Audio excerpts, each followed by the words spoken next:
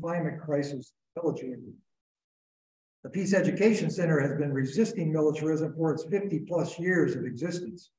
Many, if not all, board members have also been working to address the climate crisis as a fundamental notion of human security. Without a healthy biosphere, humans will not have to worry about a functioning society or economy. As I'm sure Jim will highlight, militarism is pouring an accelerant onto the global climate destabilization. They are not two separate crises. They are deeply interwoven. Our task is to better understand those relationships and then to work collectively to reimagine what real security looks like for the entire global family, especially for our children and grandchildren and the other species we share this marvelous home planet. Some call it a climate crisis, others a climate emergency. Regardless of our preferred terminology, we are, to borrow from the late Dr. Martin Luther King Jr., at the fierce urgency of now. Tonight wouldn't happen without, of course, Dr. Jim Rine, whom I will shortly introduce. But we also thank the Veterans for Peace and the Peace Education Center for sponsoring this event.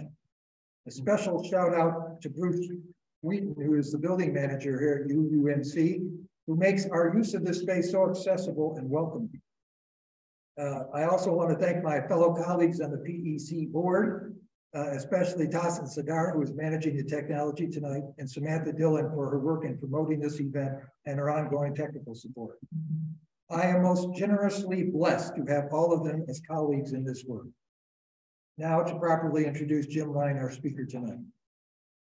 After serving in the U.S. Army from 1969 to 1973, Jim Rine earned his PhD at the University of Miami's Rosenthal School of Marine and Atmospheric Sciences. For over 3 decades, Jim researched and published on topics in marine and environmental geology and the potential interactions of the U.S. petroleum industry to climate change. In 2020, he helped form the Veterans for Peace Climate Crisis and Militarism Project. During the 117th Congress, the Climate Change and Militarism Project helped draft, with Representative Barbara Lee from California, House Resolution 767, which calls on the Department of Defense to report and to reduce their greenhouse gas emissions. More recently, Jim has participated in protests in Washington, D.C., New York, and right here in Lansing, Michigan. In his spare time, Jim is also an adjunct professor in the Department of Environmental Science and Geology at Wayne State University in Detroit. Please welcome Dr. Jim Rine. Thank you, Terry, and I appreciate this opportunity. At any point during the talk you can't hear me in the audience in Lansing, please let me know. Terry, go ahead and put that first image up, please. I'm assuming you're running the show since. Sure, give me one. Or am I sharing the screen?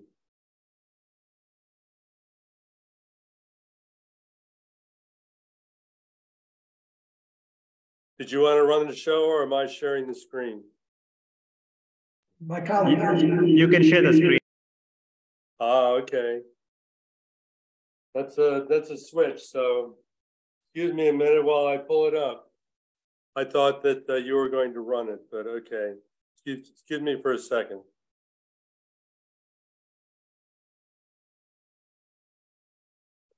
Let me go ahead and start with saying that this presentation isn't just me. It is effort of the Climate Crisis and Militarism Project. And so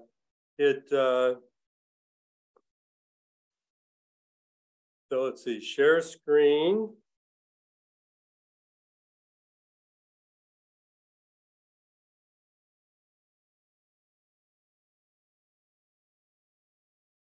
Slideshow.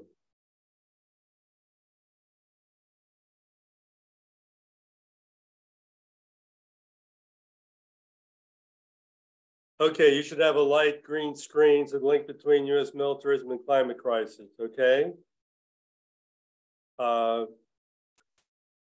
So the talk outline is I'm going to state the problem, climate crisis, which you know quite a bit about. the links between U.S. militarism and that crisis, progress versus reality, and what can we do? Now, Terry already mentioned who I am, so I won't go into detail. The picture on the lower left is me in Pakistan doing field work. The other photos are me before I getting arrested in Lansing and down in Washington, D.C., where I figured that maybe direct action is a little more effective than just talking to folks. Actions are louder than words, I suppose, or at least we're trying to get more attention since we're not getting all that much attention about this particular issue, the links between climate and militarism, by just writing papers and giving talks, but whatever we can do. Okay, back in February 2022, right as the Ukraine war was starting, the IPCC came out with their climate change 2022 report. It was very depressing at the same time. These things seem to happen at the same time. When Guterres was saying it was code red for humanity, humanity was starting to blow each other up instead of working cooperatively on climate change. Well, the diagram on the lower left essentially shows emissions from 1990 to 2019. The blue is industrial CO2 emissions. As you can see, it's going up. On the left here is greenhouse gas emissions in gigatons, CO2 equivalent, so 0 to 60. So this is annual. Yellow is agricultural CO2. The red is methane. The black is nitrous oxide, and there's a little green band in there, which is the fluorocarbons. So things keep going up. There was a little dip here coinciding with, let's see, there's a dip here for the 2008 recession. This one was another economic dip. We haven't gotten COVID in here yet, but not only do the emissions keep going up, they said that the emissions need to peak by 2025, so just 2 to 3 years from now, to avoid going over 1.5 degrees Celsius. This is a diagram from the recent report by the IPCC that just came out, like I said, within the last month. And what this shows here is emissions in black, which is historical, going up to about 2020 today or so. And then here is what it's projected to do under the implemented policies. So implement policies that have already been implemented. Now this came out, what was it, March? So I'm assuming this might have the, and I have to go back and look at this again, should have the Inflation Reduction Act, the IRA in that. If not, it's just the implemented policy before then. But the projections of what is by law by now, it's showing that emissions are not going to be going down that much. They're sort of stable, going out after about 2040. So down here is 2000 to 2100. The blue line is what the emission reductions that need to be to get to 1.5 degrees at 2100. The green band is 2 degrees. The shaded in areas are the ranges. Now there's another range here showing this is the nationally determined contributions, NDC, the range in 2030. So here, this is 2030. And depending upon if these nationally determined contributions are implemented or not, is whether we're up here or whether we're down closer to 2 degrees. So what are NDCs? So again, it's the nationally determined contribution of each country that attended the Glasgow conference, so about 190 countries. There are unconditional NDCs and there's conditional NDCs. Now, what is the difference? An unconditional contribution is what a country could implement based on its own resources, so it doesn't need help from anybody else. Conditional contribution is one which countries would undertake if international means of support are provided or other conditions are met. Now, there's a registry of all these NDCs,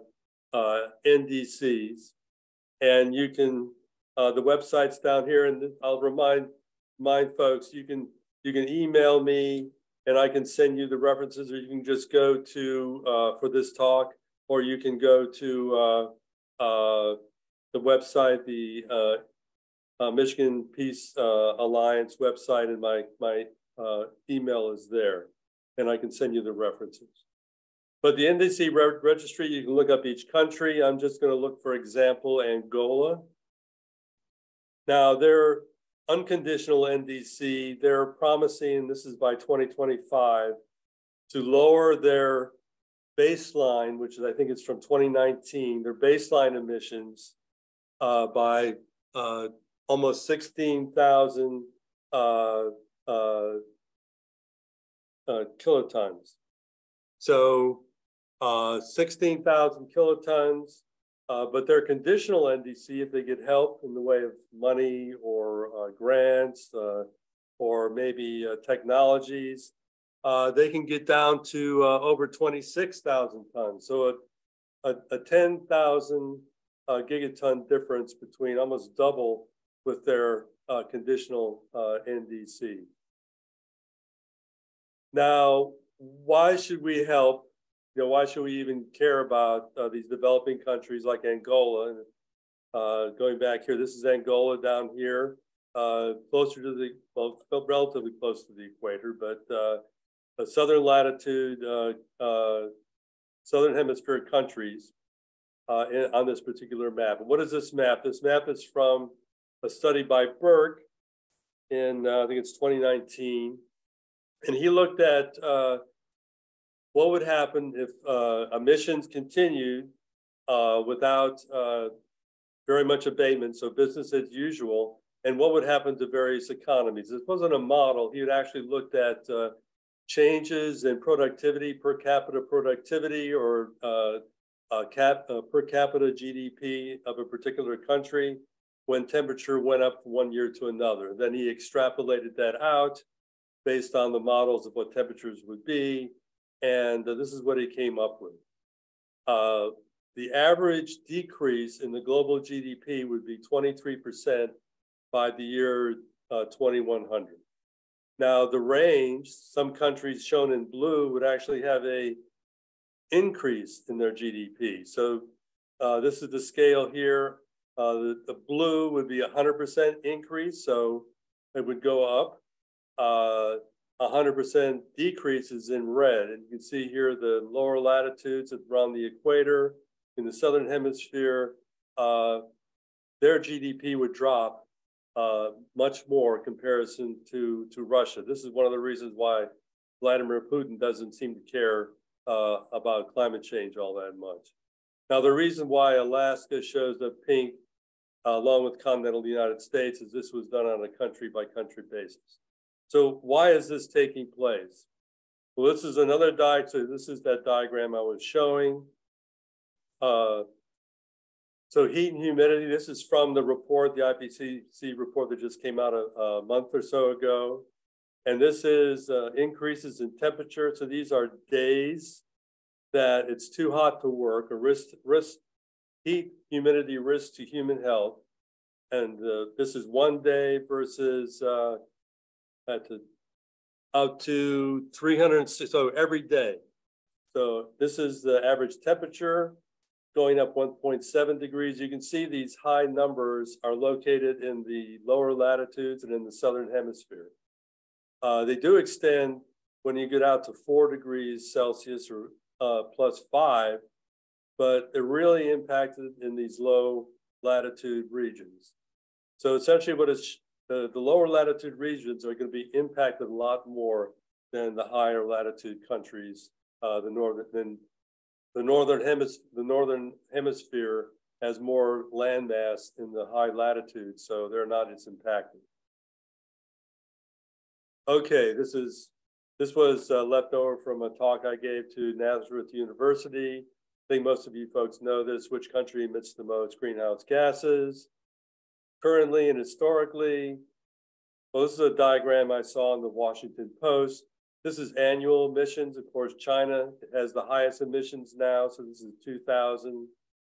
Here, this is 2020. So China is much higher than, much higher than the US. But this is the per capita. We're still higher, and we're even projected out to 2050. The US is still per capita going to be higher than China. China will be higher than Europe's. Okay, cumulative emissions. It won't be until 2050 that China actually catches up with us as far as cumulative emissions. And about 2030 or so, they'll catch up with Europe. So historically, we're still the biggest emitter. Now, this talk is about militarism and climate change. This is a diagram from Inside Climate News, and essentially shows, I know you can't read most of these, but this is for, I think it's 2019. 2019, so China is the largest emitter. United States is second, India is third. Now, if you ranked the Department of Defense as a country, it would rank 54th. So, I mean, still ranks with North Korea, Belarus, Greece, Peru. It ranks as a country on its own. In fact, it is the #1 institutional emitter in the world. Institutional emitter.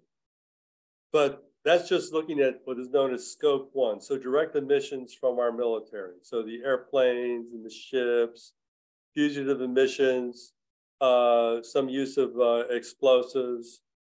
Scope 2, so there's scope 1, scope 2, and scope 3. Scope 2 is like power that is given to bases from power plants and things like that.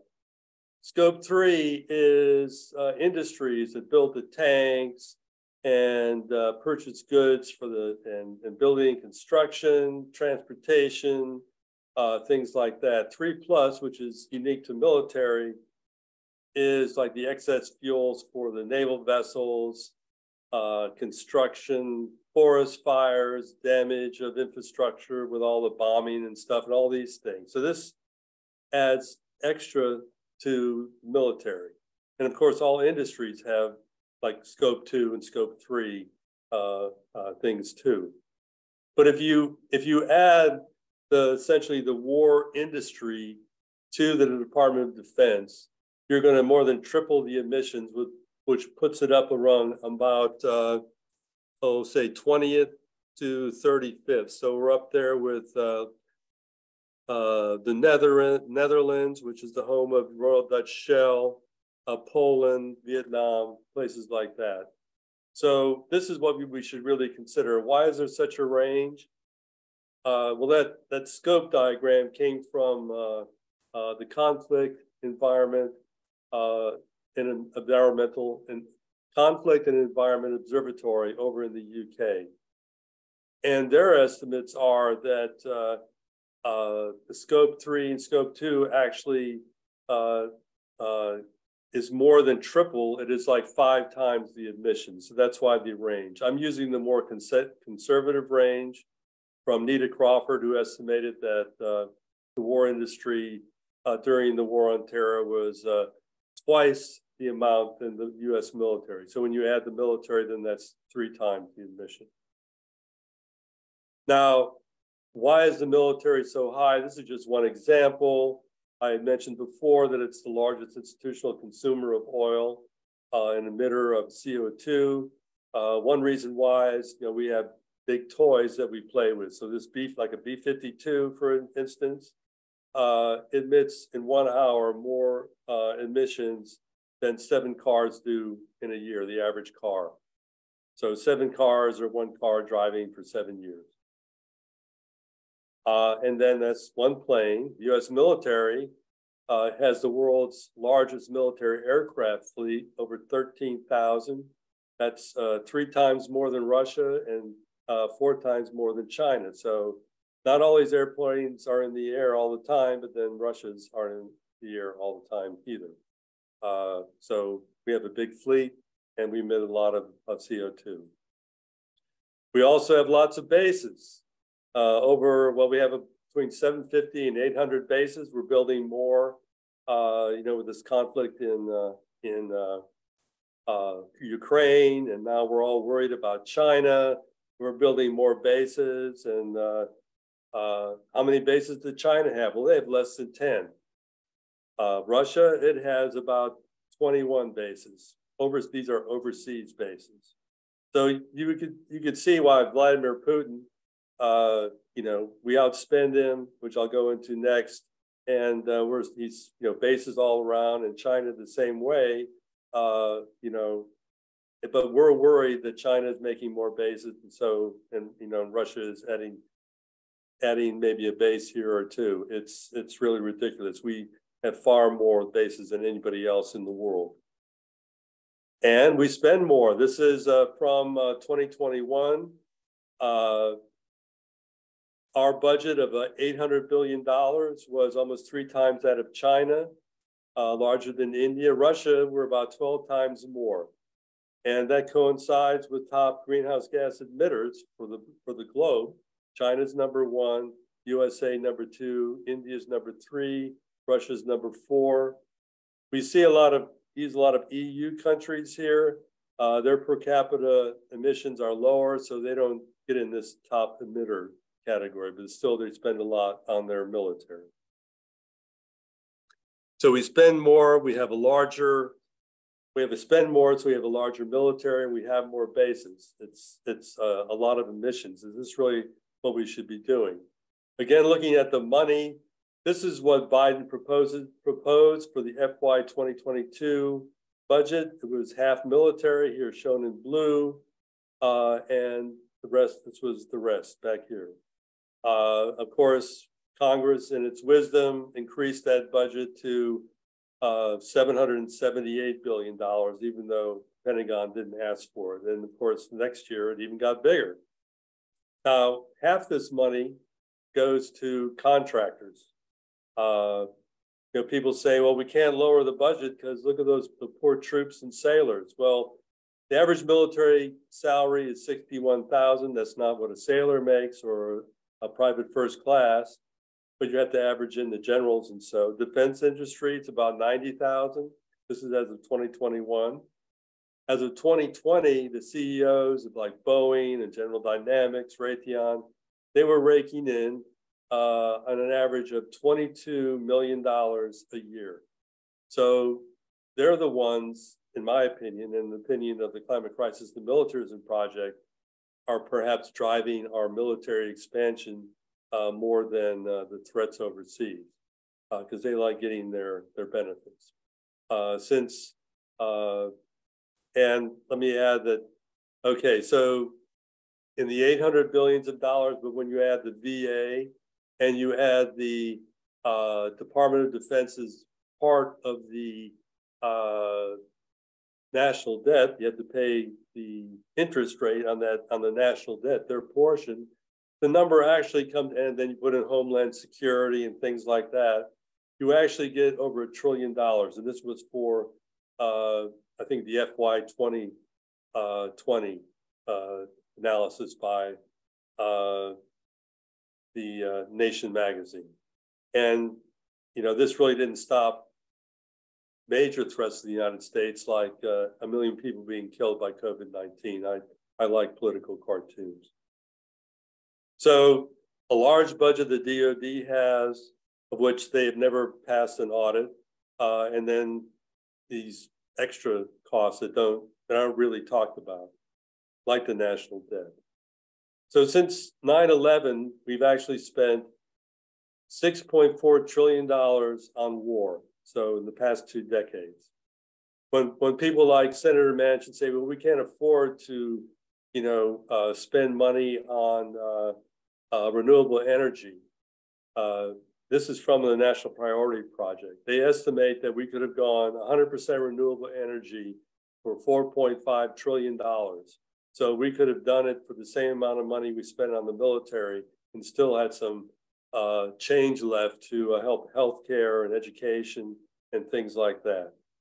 And then also, but again, I'll say this again, a lot of the money being spent on the military instead of things like climate change is being driven by the industry itself. The industry spent over $1 billion since 2001 on lobbying Congress to get more money. Now, sort of wrap this up with the good, I call it the good, the bad, and the ugly. Where are we at now? So the good. Biden passed the sweeping climate, health care, and tax bill, the Inflation Reduction Act in 2022. So the IRA of 2022, with climate provisions of $669 billion for 10 years. Okay, so that's, I'm a geologist. I'm not very good at math, but if I divide that, 369 by 10, I get about $37 billion a year. Now, the NDAA for FY23 was $857.9 billion. So what we're spending on climate is 1/23 per year of what we're spending on war. Based on my experience as a geologist and looking at climate change in the rock record, personally, I'm more worried about climate change than I'm worried about Russia and China. So we can negotiate with poor Putin, maybe not right away, and we can negotiate with China, but we can't negotiate with Mother Nature. It's physics. Now, this is a good thing. Okay, so Terry had mentioned that we had worked with Representative Barbara Lee for her to submit a resolution to have the Pentagon report its emissions and to come up with a plan. And this is to support what actually was being passed into law. Now, the NDAA is the National Defense Authorization Act. It comes up every year, big arguments about how much money we should spend. Usually it's people are arguing unless people like Rashida Tlaib and Barbara Lee, they argue for less money. But even Bernie Sanders, is not opposed to spending more money. But in these huge documents, which thankfully they come out in the PDF so you can do word searches, I found paragraphs that in the FDAA for 2021 requires the Secretary of Defense to submit to Congress a report on greenhouse gas emissions for each of the next 10 fiscal, or each of the last 10 fiscal years. Now, whereas the resolution with Barbara Lee was a pretty please do this, these are actual laws that cannot be changed until somebody passes another law. Like if I'm correct, there was laws back in old NDAAs that said Pentagon doesn't have to submit reports. So this supersedes that. In the FY 2022 NDAA, there was inserted, like I said, in this 1,000-page document, just a couple of paragraphs saying that the Pentagon has to submit plans by September of 2022, last year, to Congress to reduce greenhouse gas emissions for the Department of Defense. Now, also, which I didn't put in here, they also had to come up with researching their Scope 2 and Scope 3 emissions also. So that's in there, but they just have to generate plans on how to do that. So this is a good thing. And sure enough, the Army came up with a plan in February of last year where they said they were going to be net zero by 2050, fully electric tactical vehicles. I mean, those big tanks are going to be all electric, all these good things. So net zero, all Army by 2050. The Navy came up with a similar plan, reduce Scope 1 and 2 greenhouse gas emissions by 2030, net zero by 2050. Yay, good news. The Air Force is a little more realistic. They said, we like the idea, but they didn't really come up with any specifics, no deadlines, no anything like that. They support it, but more training and research is what they were proposing. Now, the Air Force is responsible for 45% of the military's emissions. But let me point out that all these great plans, there was sort of a caveat, like net zero. The caveat is it's based on executive orders, and also and we all know that executive orders change with the executive. So let's say if a Donald Trump-like person came in, he could change the executive order. Also, the net zero targets were to the maximum extent practical and without compromising national security. That's a big caveat. That's a big what if, or a what, or whatever. So I'm not all that,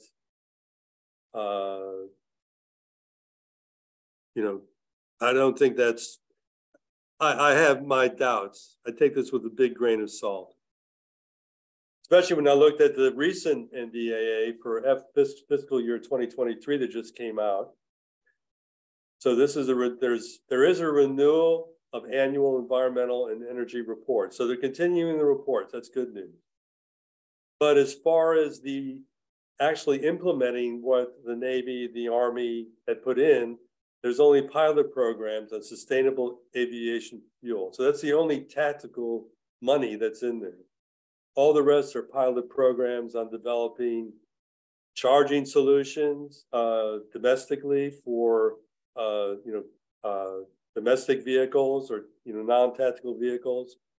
There's actually provisions in there that limit the purchasing of non-tactical vehicles with electric.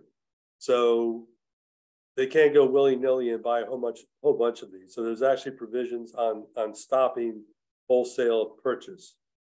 And then a study of federal fleet vehicles that should be finished within 3 years, not later than 3 years. So I don't see the provisions here following up on their plans. Now the bad. The bad is, I mentioned the NDCs and the money that the countries needed. So Biden at Glasgow, what was that, COP25, he promised $11.4 billion would be given annually to this fund that would help these developing countries. The Inflation Reduction Act of 2022 had zero money in there. Of course, that was, I suppose, domestically. But the omnibus bill that also passed had only $1 billion in it for this fund that Biden had promised. So meanwhile, the NDAA for FY 2023 had $857 billion. So 1 to 857. So again, I'm more worried about climate change than I'm worried about China and Russia. And I think money put to helping these countries lower their emissions and getting this line closer to 2 degrees would be much more helpful for our security than buying more weapons, especially with redoing our nuclear arsenal. That's even ridiculous. And I won't go into Ukraine all that much, but it's not helping this situation. I think the major thing that it's doing is it's decreasing cooperation among nations, and we need to have more cooperation. Now, this is the real ugly part of this talk. Climate change and immigration and militarism. One of the side effects, and this is a quote from Todd Miller, I think it's in his book, Storming the Wall, which I highly recommend. Just like super typhoons, rising seas, heat waves, border buildup, and militarizations are byproducts of climate change. So this is a very good cartoon. Essentially, it's, what we're doing on the southern border. So this diagram here is from the National Priority Project's paper, No Warming, No War, which I recommend. Again, very ugly. The U.S., the most polluting country, spends the most on keeping climate refugees out. And until the Biden administration, we were spending 10 times more on border protection than on climate financing. So let me wrap this up with what we can do. So when you're talking to folks about climate change, mention militarism because it is an important part that can't be forgotten. And again, go to exploring the issues in our webpage. You can go to our Militarism and Climate Project webpage, go to explore the issues. Urge major cuts from the Pentagon budget. Rashida Tlaib is already in on that with the people over the Pentagon with Barbara Lee. So we can, they're just urging, I think, $100 billion getting dropped from the Pentagon. But we don't need to keep increasing it. We need to lower it. Promote this presentation to others. We have a crew. Like I said, this is not just my presentation. It's the whole project. And don't let the Democrats or the Republicans off the hook on this. We have brochures. We have bumper stickers. If anybody wants a bumper sticker, happy to send it to you. Get involved in demonstrations. We won't have any air shows in the area except Traverse City. That's a good opportunity to protest because that is a real waste of emissions. And talk to environmental groups. Like I said, if you are talking to environmental groups, tell them about militarism and its effect on climate change. And we are making some progress. Back in 2016, I was on the Hill with Citizens Climate Lobby. The Sunrise movement was not talking about militarism. Back in 2022, November of last year, we had some Sunrise people at this demonstration in Washington. 350.org, Sierra Club, other folks, Extinction Rebellion are getting involved with this particular issue, but we need to get more involved. And other countries are looking to us since we have the largest military, and we are also historically the largest emitter. A project that I'm sort of initiated, this is Pentagon and Climate Change and War. I think Terry is reading it now by Professor Anita Crawford from the Cost of War Project.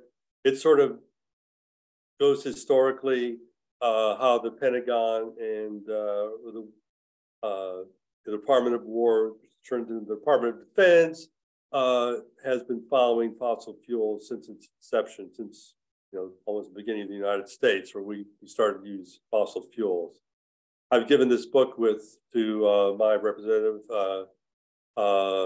Shri Tandahar. We've also had a follow-up meeting about militarism and climate change. I've given the book to Senator Peters. I highly recommend that folks in the Lansing area meet with Alyssa Slotkin as a representative, but since she seems to be the front runner on the Senate, we need to meet with her, and I'd be happy to join you in a meeting with Representative Slotkin. So with that, I'll end, and I'm happy to take discuss this talk with you further. And again, please contact me. I'll put in the chat my email, and I can send you the links to the references for this talk. Thank you.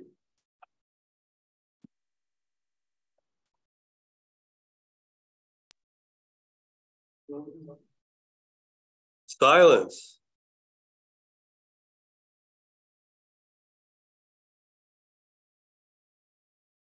Did I stop sharing? No, you can speak now. Thank you, Jim. We'll entertain questions probably for those folks coming in on Zoom. Put them in the chat. And can you retrieve those then? Yeah. I learned a few things from this, and I'm someone who follows this pretty much all the time. In fact, there was just an article today published by Michael Clare in Tom Dispatch. One of the elements in this article that he's talking about is the increasing push for military spending, especially into the research into autonomous weapons, hypersonic weapons, and all the tools that go with this, and the effect of brain drain that's being pulled from other areas like addressing climate change, because there's so much money coming into universities and research centers to do this kind of research.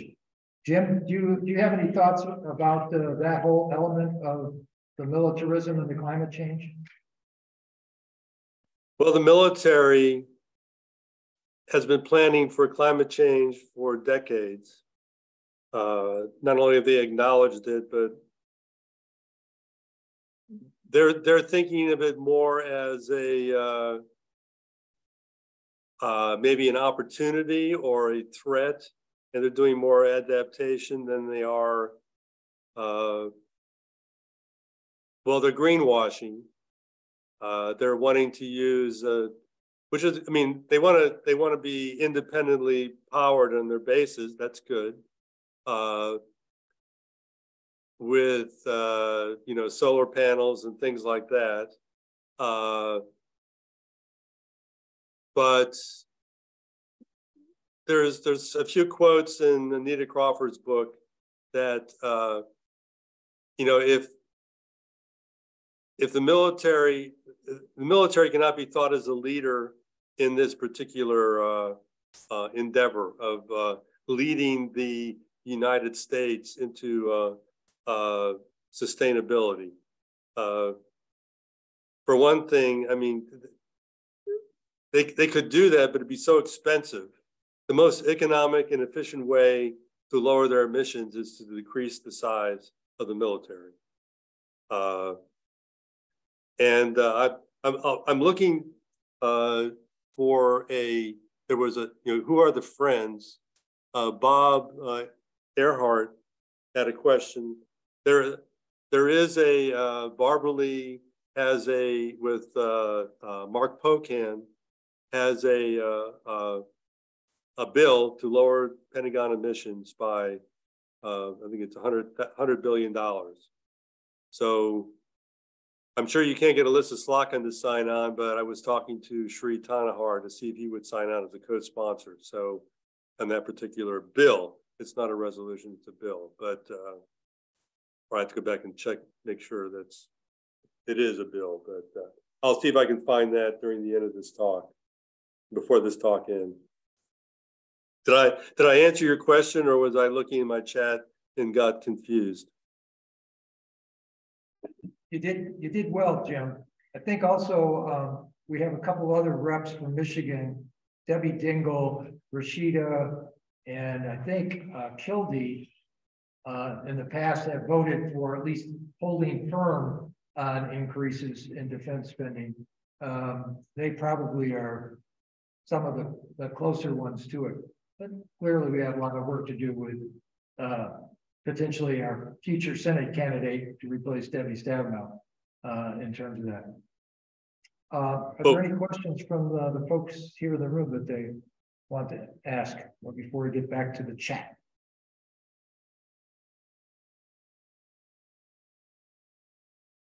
Okay, I can ask all kinds of questions. Where in your last slide, you were showing some opportunities, what we can do. And if we look at the curves that you're showing us about the, as you said, the March report from the IPCC said we had to reduce emissions, greenhouse gas emissions globally about 50%. The way I calculate it, in 80 months. And that's the global reduction. It has to be, given the justice issues, much more substantial for the developed countries, which have the burden of having placed the burden on the developing world. So one of the things I've been struggling with is how can we address in a consuming culture to consume less? Because it seems to me there's supply and there's demand. You can cut demand, then the supply could slide down a little lower in terms of what we have. Any ideas on any of that? Well, before I luckily found,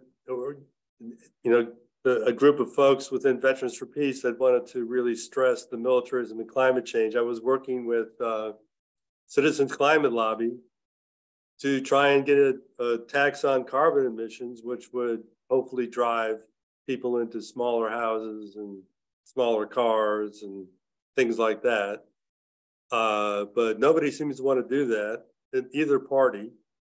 So, and then January 6th came along when I was saying, if there should be any red flag rules, it should be on the United States of America, because why does the United States, have this almost get taken over by a crazy man? Well, I think anybody who runs for president has to be a little bit crazy in the head. But at any rate, a real crazy man with Donald Trump,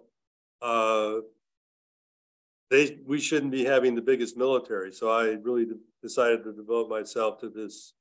And as being a veteran, I'm stressing that the militarism and the climate crisis, because I have some credibility as having served in the military. We need to do things individually. I try and take a train as much as possible. I mean, I haven't flown. I try and stay off of planes. Of course, I live alone, so I keep my heat down and try and conserve individually. But but we're going to have to impact Congress. We're trying to do some more direct actions. This year, coinciding with the UN General Assembly, that one of the things that I didn't stress, but I did mention there is a group called CEOPS. It's Conflict and Environmental Observatory. And we're working on this too, is to get the United States and all countries to report their military emissions in their nationally declared contributions, so putting their reduction targets, but also report their emissions of their militaries to the IPCC. So do this just like, instead of just lumping it in there as an obscure number, to report the military emissions, so the whole world can see this. Now, I mentioned that we had this resolution and that there was a law passed that the Department of Defense has to report their emissions, but it's not readily accessible. And until somebody I know leaked it to a reporter, it was not accessible at all to the general public. And it's an obscure article in Inside Climate News. But they're not broadcasting this. In fact, in the Kyoto meeting, where they came up with the Kyoto protocols of reducing emissions and all that, we went over there and specifically made the UN say we didn't have to, nobody had to report military emissions. And people that were really all thought this was great, that our ambassadors were able to do that, were John Kerry and Joe Biden. Now, Joe's changed a little bit, and supposedly Kerry has changed too, but they never mentioned military emissions. We had a meeting with John Kerry's staff right after they took office, and saying, we wanted to approach this and could we talk to them about this? We have not been able to get another meeting with them. If you know of Kerry mentioning our military missions, please send me a link to it, because as far as I know, he has not done it. It's just a taboo topic. So I'm doing this. Other people need to talk to their Congress people. And where the military comes in is, hey, we're spending all this money on the military. We should spend it on climate or healthcare or education. Why spend it on this foolishness? Like we're spending more on upgrading our atomic weapons, our nuclear weapons, than we are annually on climate change in the IRA. We need more nuclear weapons? I mean, really? That's where you need to stress this to your members of Congress, President. You know, it's all our elected officials. They're not getting money from the federal government because we're spending it on the military. Thank you, Jim. I'm going to throw one more question at you before we let you go. You mentioned a book that you've been giving away to Senator Peters and to Representative Thanagar. I was meaning to get to that book, and you've inspired me to go get it. I started reading it this morning, and one of the things that stood out early on in the book is something you mentioned about the role of the military-industrial complex and their emissions, which I believe she indicates is a multiple factor of what the military itself puts out in terms of emissions. There's a question from Bob Barnhart that he threw in chat that gets to this. Are you aware of anything going on in that sector that is pushing reduction at that end? Well, again, in the FY 2022 NDAA, there is, and Bob, you can email me and I can send you the paragraph or so. But there is, the Department of Defense has been told that they need to set up a study group or a research group, need to hire an outside firm to research the best way to monitor emissions for their contractors. Now, NATO, June of last year, actually said that all the NATO members have said that we need to come up with a plan, and NATO is coming together to come up with a plan on how to monitor emissions, and then supposedly come up with a plan on how to lower emissions. But they're keeping what this is very tight to the vest, this CEOPS organization, which again is based in the UK and does mostly NATO work, not just the US. NATO, they're trying to get, they've come up with their own ideas, but they're not getting any feedback from NATO. So they're out there, but we're worried that there's a lot of greenwashing going on. Thank you very much. Before people run off to do the other things that are important in your lives, I want to remind you that next Tuesday, the 25th, Greater Lansing United Nations Association Peace Education Center and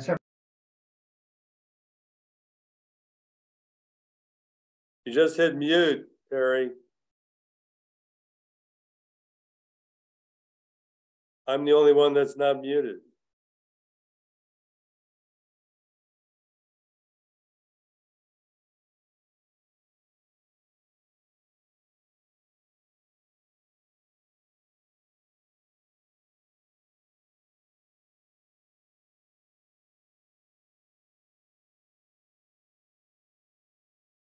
Did I do something? Okay, try now. Okay, now can you hear me? Oh, Yes. yeah, okay. It was a great monologue you missed. Sorry. No, I'm just reminding people that next week on Tuesday, we're continuing this conversation about climate change with a program sponsored by the Greater Lansing United Nations Association, Peace Education Center, the Islamic Center of Greater Lansing, and a couple of other organizations who's slipped my mind at the moment, and I apologize to them. Focusing on the climate justice issue. It'll be a presentation by Professor Roger Gottlieb, who is a professor of philosophy from Boston, who's been writing on this topic for a long time about the moral and ethical issues that we must consider, especially given all the information that Jim just showed us about the disparities in where this climate is and where the action has to take place.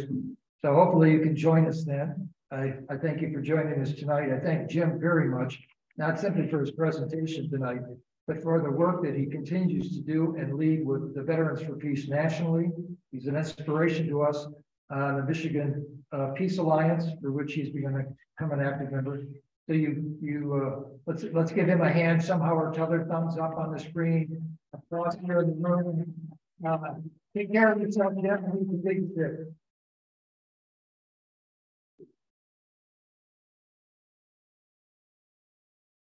Thank you for the opportunity again. And can I just put in a little promo? The Golden Rule, which is a Veterans for Peace ship or a boat that sailed into the Marshall Islands back in the 50s, or tried to, has been resurrected by Veterans for Peace. It's going to be coming through Michigan in August. They'll be in Detroit the 13th through the 17th. And they want to come out to Lansing on the 15th. So if folks are interested, they would just soon have like 2 sessions. And if anybody is interested in hosting, talking about their mission to lower nuclear threats, please let me know.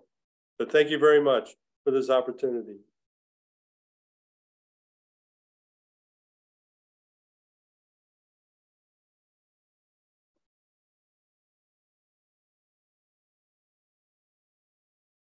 Hi.